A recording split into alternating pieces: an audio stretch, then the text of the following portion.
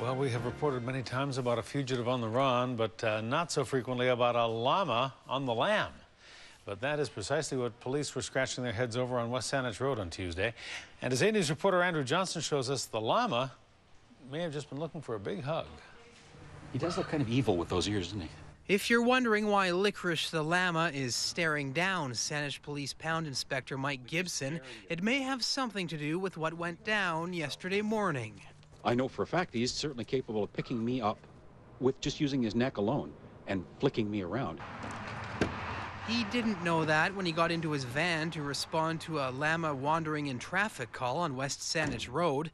When he got there, there was Licorice standing in the fog, wearing an expression something like this. He was terrified of traffic, and so he wasn't happy with the presence of my van either.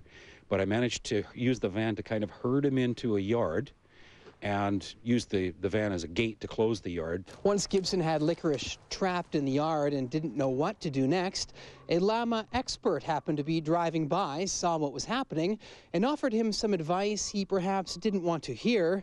Gibson needed to give Licorice a big hug. The man demonstrated, and sure enough, the llama calmed right down. Then a slightly skittish Gibson gave it a try, and that moment is preserved in this photo. Gibson is pleased. What happened next is not. A loud vehicle went by. Licorice got startled and started flinging me about like a salmon on the end of a line.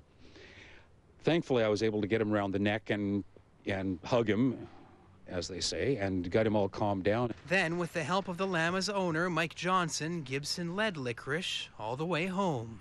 Sheared it clean right off.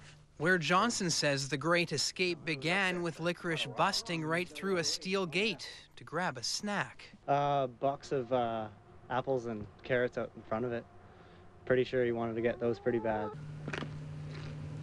His stomach full, Licorice led Gibson on the adventure he'll never forget. Now the llama is being given more room to move around inside Mike Johnson's property.